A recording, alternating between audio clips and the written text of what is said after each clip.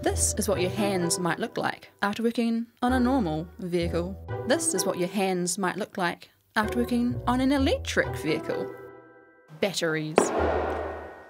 This is Pierce.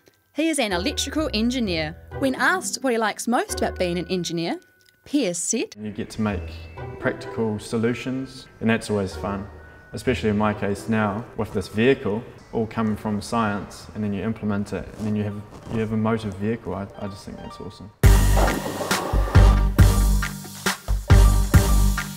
When you floor it in an electric vehicle, it's quite a special feeling as you have instantaneous torque from 0 RPM. When you hear the whir of the electric motor, your body just sits back in its seat, strapped in by the G's. Sweet. When Pierce and 3 other engineers were asked by a farmer to convert his farm truck to an electric vehicle, Pierce said, Yes, let's do it. This is a Tesla Model S. It's fast. Like Pierce's project, it also runs on batteries. So, how does the energy in the battery cause a car to start moving?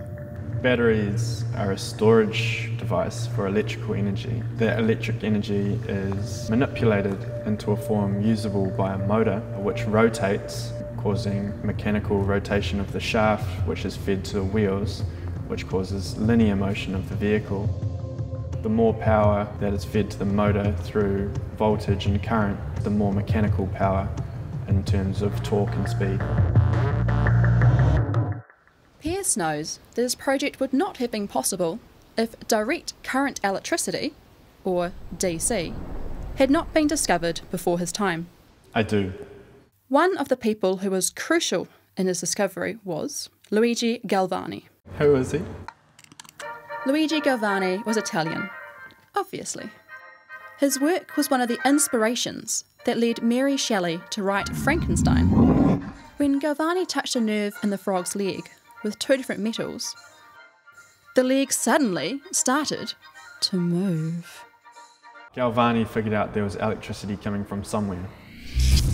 It was Alessandro Volta that made something useful out of that discovery. Alessandro Volta replaced the frog's leg with cardboard that had been soaked in salt water. He then placed this between discs of copper and zinc. He attached wires to either end and then touched both wires to his tongue.